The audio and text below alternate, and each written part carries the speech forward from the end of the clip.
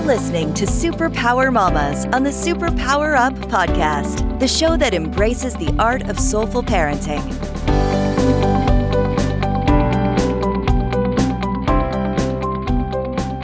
Hello and welcome. I'm Laura Greco and you're listening to Superpower Mamas. And today our topic is the truth about meltdowns and what self-development methods really work. And we're speaking today with Sandy Hall. And I'm so excited to have her. I've known her for some time now we network in parenting type networks that we've been involved in. She is a parenting coach and the CEO of Imperfect Parenting Solutions and the creator of a mom method, which is to minimize our meltdowns. She developed hundreds of parents. She has helped hundreds of parents to discover the real solutions, the reasons why there's meltdowns, how to resolve them, and I'm going to let her talk about that. But in the meantime, thank you so much for being here, Sandy Hall. Welcome. Thank you. Thank you so much for having me here, Laura. I'm so excited. I'm excited you are here. So we're going to start off our show with the traditional question, which Perfect. is, what is your mama superpower?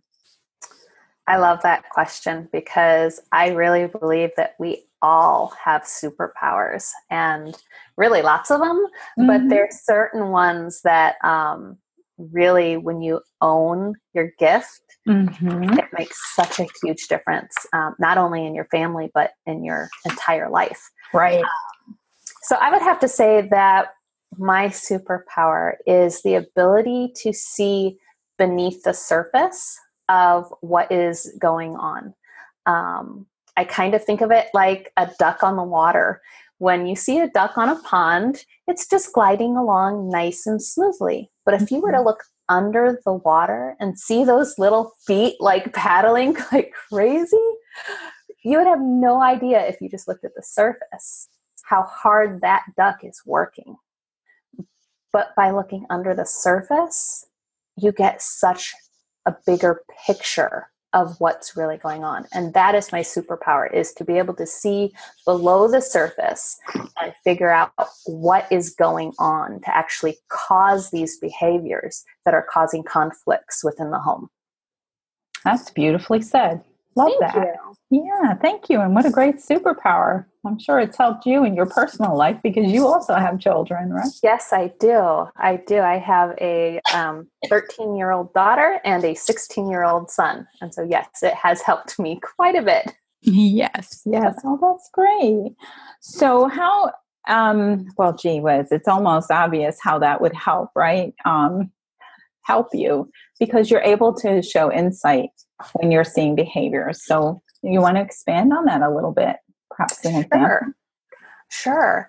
By looking deeper at what is going on, it can help you to not be as triggered and not to respond quite so emotionally to a emotional situation. Because when your child is having a meltdown, it can be really easy to react rather than respond. Yeah.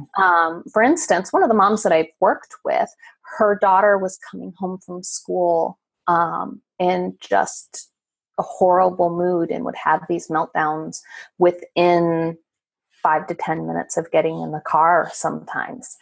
And in looking at all of the things going on, one of the strategies that we started to use was that she actually made a protein smoothie for her daughter before picking her up.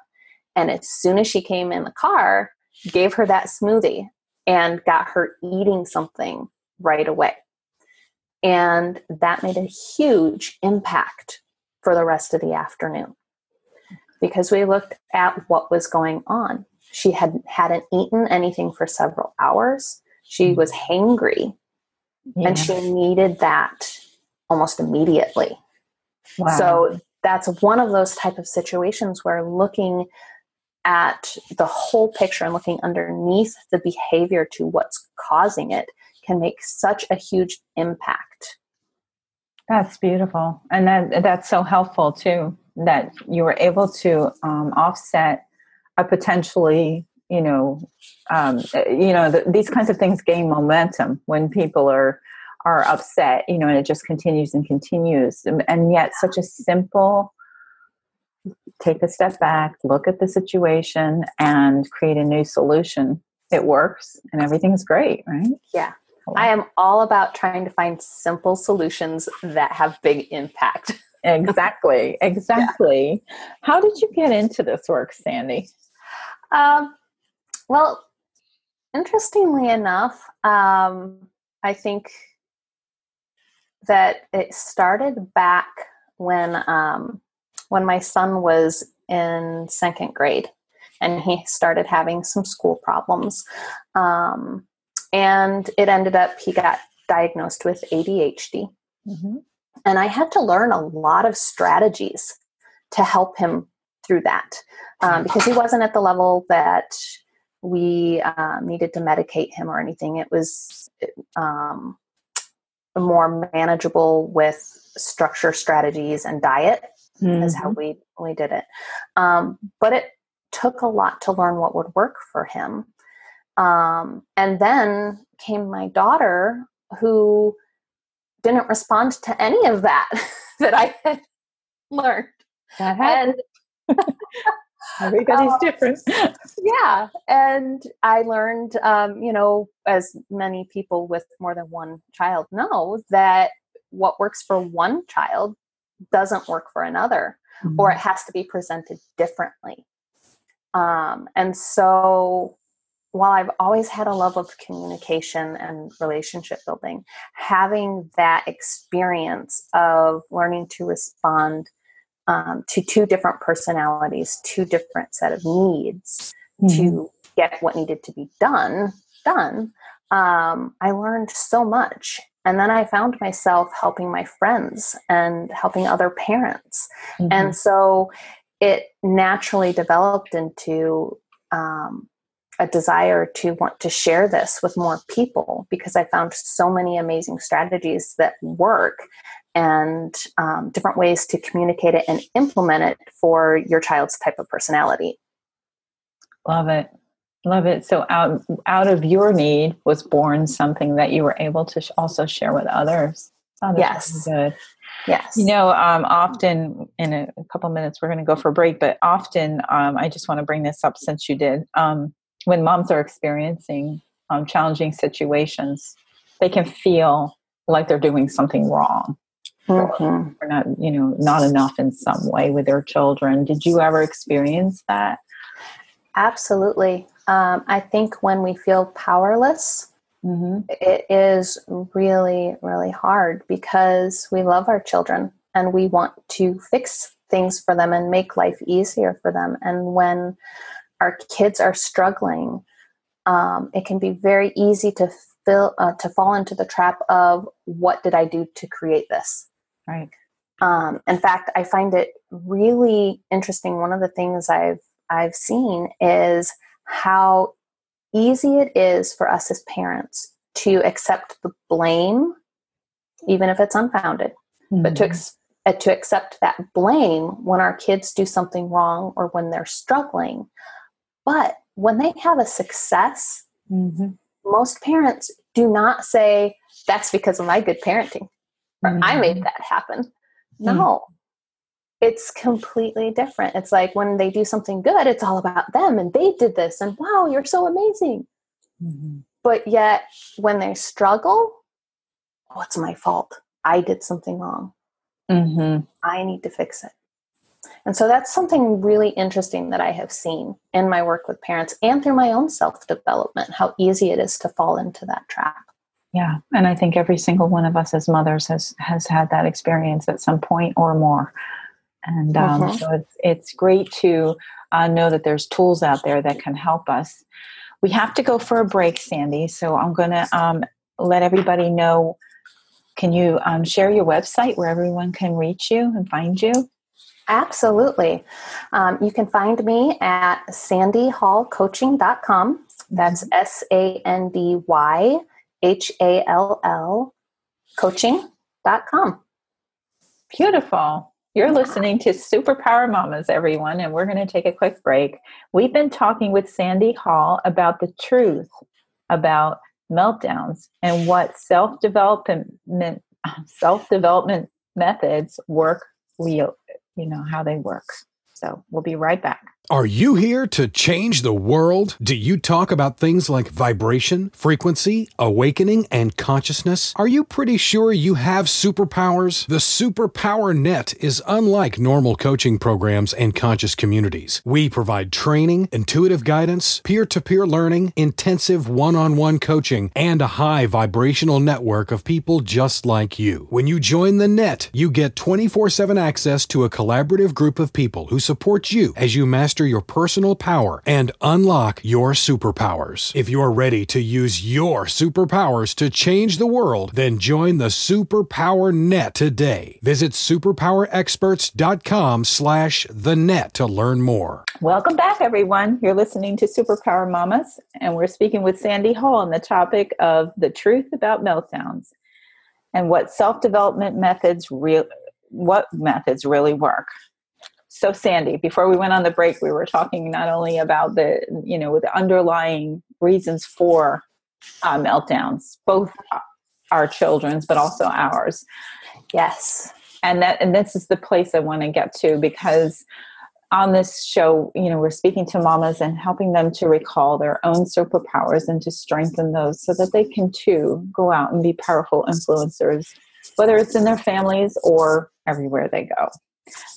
So, in my work with clients, I am finding that, I believe that women are the foundation of a family, mm-hmm. and also that they are also the ones taking the brunt of a lot of things. Mm-hmm. The family guilt, which is what we were just talking about, right? Yeah. Right. Okay. So how do you help? Because I know that you help moms to work on this meltdown situation from their own standpoint, not in judgment, but in solution. I love that you said that, because being not in judgment is a huge component of that. You need to know as a parent when you're actually contributing to meltdowns in your family as well. Mm-hmm. And having that self-awareness is really key to being able to build the skills then to react differently and to be able to create the space. Sometimes I'll call it the brain space that you need mm-hmm. to have to process things and give yourself that little room to breathe so that you can respond rather than react. And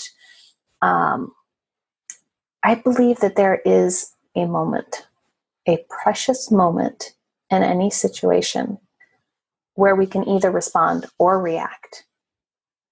And learning how to identify that moment mm-hmm. so you can make the most of it.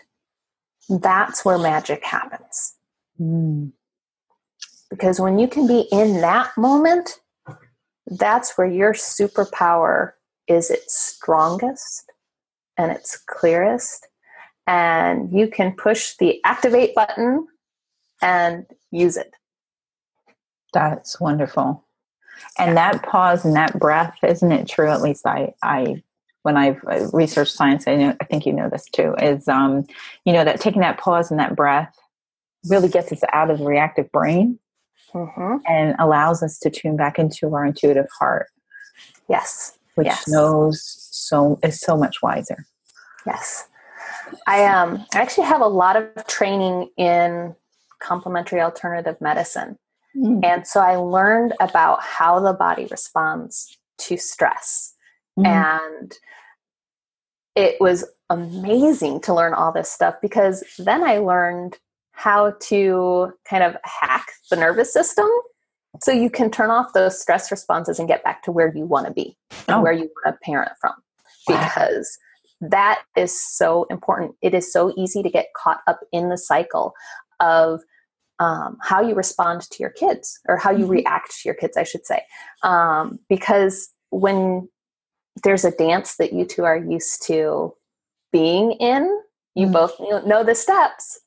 But if one of you tries to change the dance, somebody's feet get stepped on to begin with.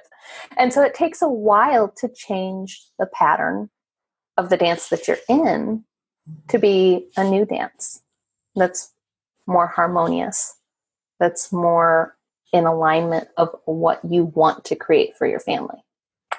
That's a great analogy. I love that, Sandy. Thank you. That's very, very nice. And when we think about that, the dance of life, right? And a mom is in a situation and it seems like there's a lot of meltdowns going on and she's maybe trying to discover what is the real bottom line.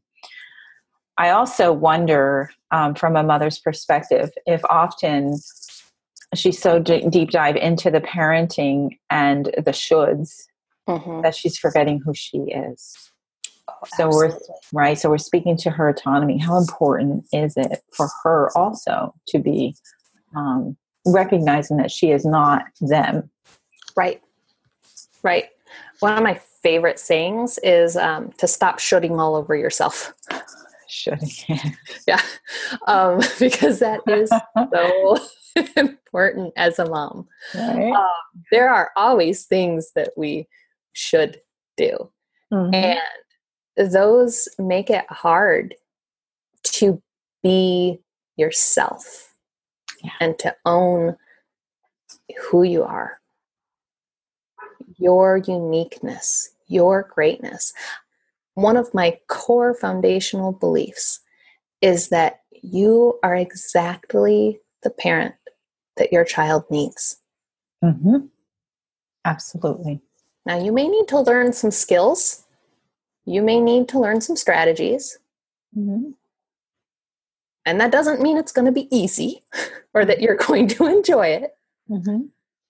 But you and only you are exactly the parent that your child needs. Absolutely. Absolutely. You were entrusted with that life. Yeah. And as far as I go, I believe there's so much that we learn from our children. Our children are like mirrors for us. So, in our journey of growing and learning and, becoming that powerful person that each of us is, there's an opportunity to learn even from the little ones. Absolutely. Oh my gosh. Having kids teaches you so much about yourself. Shows you areas that you need to grow in. And heck, there's been things that I have done, even like self-care things that I have done starting from a place because I want to give my kids the example to follow. Yeah. I mean, you can't give from an empty bucket. You gotta be doing it. Right. I mean, but I have literally used my kids as the reason to take care of myself because I don't want them to struggle with that the way that I had to struggle to learn to take care of myself. I want them to have that example to follow because I believe it's important for them to be successful in life. Absolutely. Absolutely. And I like also earlier in the show, you were pointing out about the difference between your son and your daughter and, what worked for one didn't necessarily work for another. And, energetically, we're all here for a purpose and we all basically speak or fuel that purpose in different ways. So it's important, isn't it, for us to not only understand those differences, but also be able to live our different way in and understand our style of parenting and how we can also see that child as an individual and support that as well. Yes. I think that's really important to keep your individuality as a parent and to not just keep it, but actually celebrate it. And see your kids celebrate, have your kids see you celebrating who you are. Kids so often just want to fit in. Yeah. They don't want to be different. And they need that example of seeing you be good with who you are. Right. And to own who you are. And I tell my kids all the time, I'm not perfect. You didn't come with a manual. I'm doing the best that I can. Right. And, but I own when I struggle and I own when I succeed. Mm-hmm. And I think that is super important for our kids to see. And I think it's super important for us just to do as moms, as women, to own our greatness. Yeah. Yes. Because really, we're pretty amazing. Yes, we are. And as we are, often I see women trying to fit in some kind of mold that they think is going to make them better or appear better or give them the love or whatever it is that they feel they need at the time, where they're looking outside for the acceptance. They're looking to have that praise or whatever so that they can hold their head up in the community. Mm-hmm. And yet that's superficial, actually. Right. Being the woman you are as a woman first in your own intuitive heart, right? That's what we're talking about here. Being able to tune in, really love who you are. Mm-hmm. And it's amazing when we believe it. Everybody else does too. It does. Isn't that true? When you own your own power and you love yourself unconditionally, it just spreads out and people respond to you different. People show up differently in your life. Yeah. And it all stems from you. Yeah. You said something earlier about it being a mirror, a reflection of what's inside us. Yeah. And not only is that with our families, but that's how we go out in life, how we view life, really the internal thoughts, that inner part, how we really feel about it, that's what shows up in our life. Yeah. And that's a key part of working with moms, is learning to not just love yourself, but radically accept yourself. Yes. Yeah. Because it can be like, oh yeah, I love myself, but to accept yourself exactly as you are in that perfectly imperfect place. Because you know what? Life's not going to be perfect. Nope. Things are not going to go the way that we think they should or want them to. Our kids are sometimes going to be jerks, and that's okay. Because internally, we're good. We're solid. Yeah. And we know that we've got this. And this is not always an easy thing to look at, but by looking at our life and what we're receiving in life, if we're not liking it, the most courageous thing to do is to really look at it without judgment. Right. And see, right? See what's going on, and then be willing to seek out the tools, to dig into our own heart and be silent and listen. Yeah. Right. That's so important. And I think it's really one of those things that it's simple, but it's not easy. Nope. It's a practice. Yeah. That's why we call it a practice, right? Because that's what it is. And we're going to do it again and again and again. And then eventually it's going to become natural to us. Yep. And I think this is key here too, Sandy, is that I'm a little older than you. And, generationally, things have been adjusting as we go. But back in the day, and the culture itself has been more about, the shame type style of parenting and the punishment and all the focus on what's not right. Mm-hmm. And no blame or judgment here. This has just been how it's been. And we're evolving out of that. Right. And recognizing that the focus on what is thriving is the part we want to put our attention on. Right. If we want to thrive.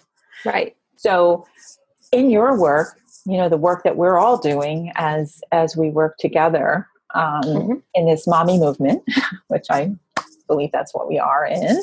Absolutely. Right. How do you see the work you're doing? What's your big vision? What do you see? you're doing your work in your office and with your moms, but what's the big picture? The big picture, honestly, for me is I have a passion to help people who are experiencing anxiety. And both as a mom and as kids, I think that it really is an epidemic right now. And it's scary how many kids are anxious. And to me, that's another form of a meltdown. It's just an internal one. Yeah, I agree. And my vision is to be able to help families build the communication skills, build the relationships so that they feel accepted, that they learn to communicate their needs. They learn to even realize what their needs are. Because how many of us have gotten to the point where we're overwhelmed and we're like, how the heck did that happen? I thought everything was fine. Now all of a sudden I'm completely overwhelmed. Exactly. It's like it just shows up. It's a skill to learn your signs for when you're getting overwhelmed. So it's not just all of a sudden there's a big pile at your doorstep, Right. And so that's some of the skills that I want to help families build. Yeah. Those awarenesses, those conversation skills, the connection, so that we can build that resilience in our kids. We can experience it ourselves as women. Because taking that energy and those skill sets out into the world, that's going to be, in my opinion, that's what's going to change the world. Yeah. When you can show up in the world okay with who you are, and being so okay with who you are that you're okay with other people being different. And who they are. That's a good point. Yeah. I mean, that's what we need. We need people to be okay with others, but the only way you're going to be okay with somebody else is if you're okay with yourself. Absolutely. That's actually the reason we get frustrated with others. Right? Right? Because we're not really feeling good about ourselves. Absolutely. So that all comes back to that meltdown. And so when I say the mom method of minimizing our meltdowns, it's both those internal and the external ways that we're seeing them show up in the world, in our families. That's great.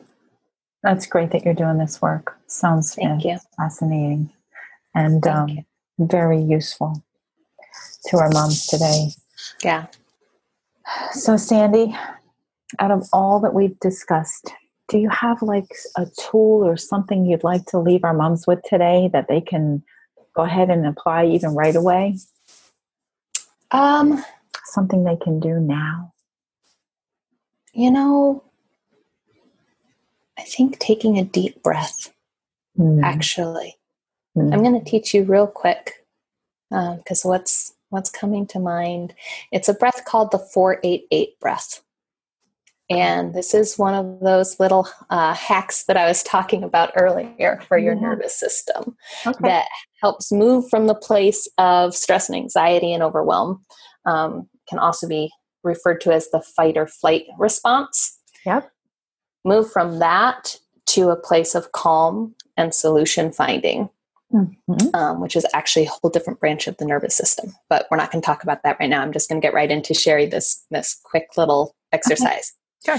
So what you're going to do is you're just going to, very nice and easy, take a breath in to the count of 4. Hold it for a count of 8. And then gently exhale for a count of 8. And then again, you're just going to breathe in for the count of 4. And hold it for a count of 8. And gently exhale to the count of 8. And you're going to want to do this. You can do it at minimum 2 to 3 times, but really you can do it, up to a couple minutes.